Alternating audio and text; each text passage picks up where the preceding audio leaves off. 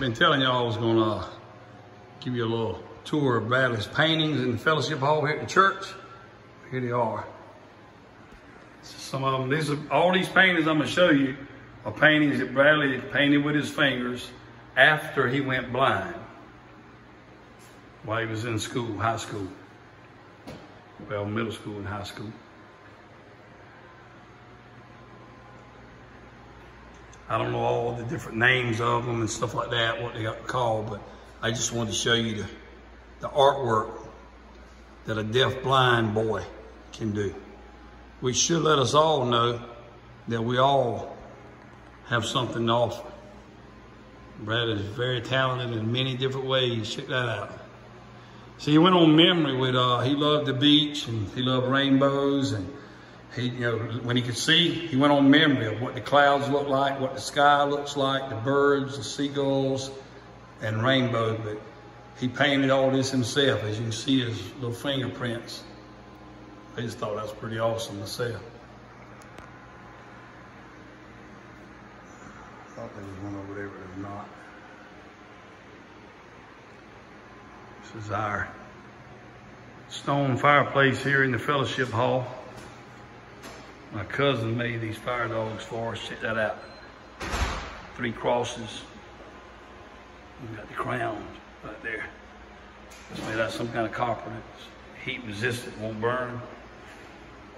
And this guy even got the rolling hills where he cut it with the plasma cutter. Oh, that's pretty cool. He donated those to the church years back.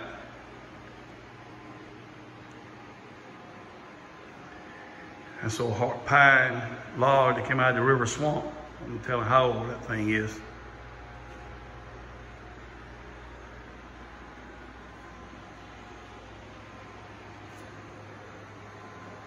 Had a birthday party up here for my nephew Tate yesterday. I still got some of this. This is something here you may want to check out. No matter what you're going through, what you are in life, you look here. God used a lot of these people on here that didn't start out too well, but he used them. If you don't think God can use you, read some of these names.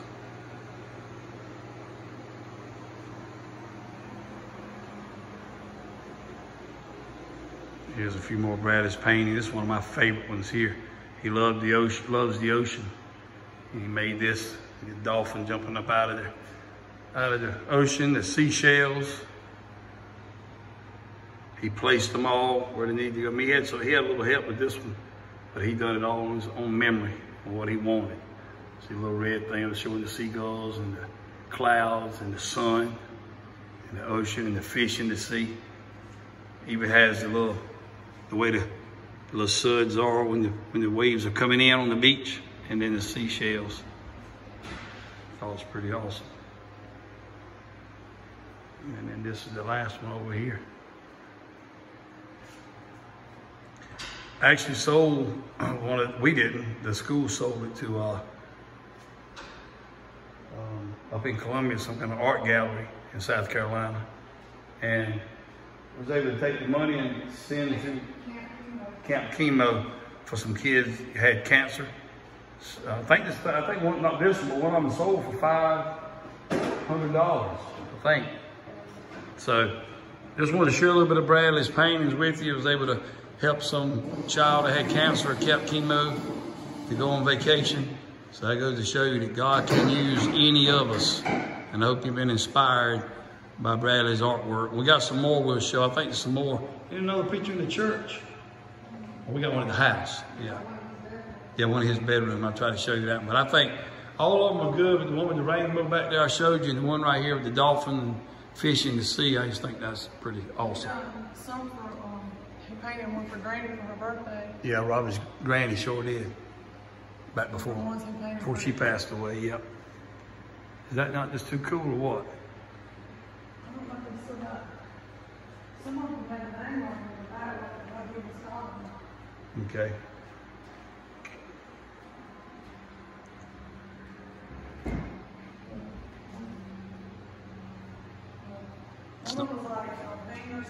Yeah, I remember one of them was called Fingers Dancing. It might be, that looks like it would be. But Just give you another little look. They probably covered it up when They probably did when they put it in the frame or whatever. I want to show them this one more time. It's another one of my favorites that I showed you earlier right here. That probably don't have a name on it either. Is that one.